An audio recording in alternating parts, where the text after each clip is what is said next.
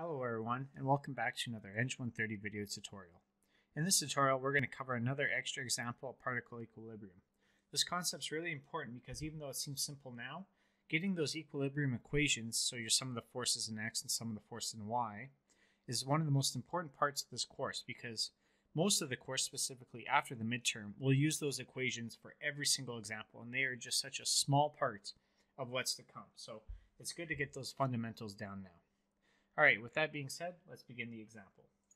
Alrighty, so looking at this example, it says the members of a truss are connected to the Gossett plate. So if you guys are wondering what a Gossett plate is, it's basically this plate here. And you see them a lot in structural engineering, but you guys don't really need to know this for this course, but in case you're wondering, there you go. And it says if the forces are concurrent at point O, so what that means here is that all those forces that we see, which I'll just kind of highlight in red, if you expand them, they all intersect point O, which is what we want when we're dealing with particle equilibrium. We want all the forces to meet at a certain point. So this says determine the magnitudes of F and T, for equilibrium. And we got to take theta is equal to 90 degrees. So before we begin real quick, let's just look at some basic geometry. So if we got F that comes in, let's say that we have F comes in like this. Just from the figure, and we know that T goes out like this, about point O.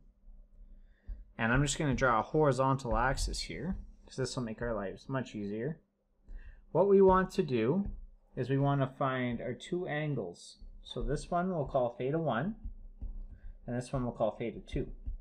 So we know that theta 1 is just going to be the inverse tangent of the opposite over the hypotenuse. So we know that for case F, we have 3 and 4. So it's going to be tan of 3 over 4. And when we type that into our calculator, we get 36.87 degrees. And even though that's not super important, because when we're finding the components of F, we're just going to use that little triangle, we need it to determine theta 2. Which is going to be the 90 degrees, which we're given in the question, minus the 36.87 degrees. So theta 2, which is kind of the one we're after, is going to be 53.13 degrees. So that's just some little math that we're going to do before we start. However, you could also choose to do this math directly on your free body diagram. It doesn't matter. But speaking of free body diagram, again, when we're dealing with these type of questions, the free body diagram needs to be the first thing you guys do. It's worth quite a bit of marks, and professors really want you guys to show it. Because again, it seems simple now, it'll get much more complex going on. So this is our point, and for particle equilibrium, it's always a point, which is nice. So on this point, we have three forces. We have a 9 kilonewtons that goes up like this. So again, I put the arrow to show the direction, and I label it. So 9 kilonewtons. I have a force F that kind of comes in at an angle, so it's going to be like this. I'm just going to label it as F because we don't know what F is. And then of course we have to put the geometry with F, so we know that its triangle is 5, 3, and 4.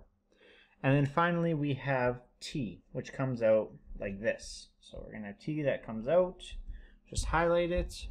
And I'm going to, again, we want to put all the geometry. So I also, like I said in the last video, I like to draw a little axis to kind of know which is Y, which is Z. No, sorry, Y and Z. X and Y. So we'll go back to the pencil. So then with this axis in, I can put the geometry of T. So we know that this angle here is going to be 53.13 degrees. So, as I said in the last video, this free body diagram looks really good, but it's not complete. The last thing that we have to put in is just our sense of direction. So everybody knows exactly what we're measuring from when it comes to marking these. So I just put this in the corner. I'm going to put this as X, this is Y, and then again for later, this is going to be for positive rotation. Counterclockwise is positive. So that being done, we can go ahead and begin doing our equilibrium equations. So again, you can start off with any one you like. It does not matter. I always start with X. I usually go X, Y, and then later on you'll see that there's a third one called moment. So I always go X, Y, and then I do the moment. But we're going to start with x.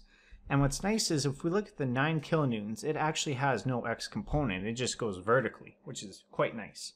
So if we're looking at the next force, we've got force F. And we know that its x component's going to be 4 over 5. Because it goes 4 units for every 5 units. Sorry, it goes 4 units for the hypotenuse. But the one thing that you guys have to keep in mind is if we look at force F, and then we look at specifically its horizontal component, it goes something like this. And if we look at that right there, we can tell that that's in the negative x direction. So we must put a negative on that F. And then we can move on to t, so we're going to go plus t. And this one's going to be times the cosine of 53.13 degrees. And what's nice is t, I'm just going to erase what we did for f. And if we look at the x component of t, we can see it goes to the right, something like this. So it is indeed a positive value, which we have plus t. Now, even though this is the equation, another thing markers are going to check, because it's something that it's easily forgotten. I know I forget it a couple times. We have to state that these equations are equal to 0. It's in static equilibrium, meaning that the forces, all the forces in the x direction must cancel out, so the total is 0, which makes sense, because if there was excess force in that direction, it would indicate that the particle is actually moving. But in static equilibrium, we're not going to deal with moving, so we're just going to say that the forces are equal to 0, which is perfect. It's what we want. And then real quick, what I'm going to do to simplify this, I can move f to the other side. So I'm going to go f, I'm going to go f is equal to, so f went to the other side, so the t state is positive, so f times t times cosine of 53.13, and that's going to be divided by 4 over 5. So I'm just dividing the 4 over 5 to get rid of it onto the f side and transfer it to the other side. I'm going to go dot dot dot, and that's going to be equation 1. So that's our sum of the forces in the x. So we took all the sum of the forces in x, and then with that we were able to get an equation for f as a function of t, which is going to be great, because as you guys know from the last example, we're going to have to do some substitution later. So the second step is looking at the vertical component. So we're going to go sum of the forces in the y direction. So as we see, there's actually another force besides F and T in the y direction in this case, and that's the 9 kilonewtons. So what we're going to do is we're going to put 9 kilonewtons. And if we look at this 9 kilonewtons, it goes up, so therefore it is a positive value. But if we look at F, we see it goes down.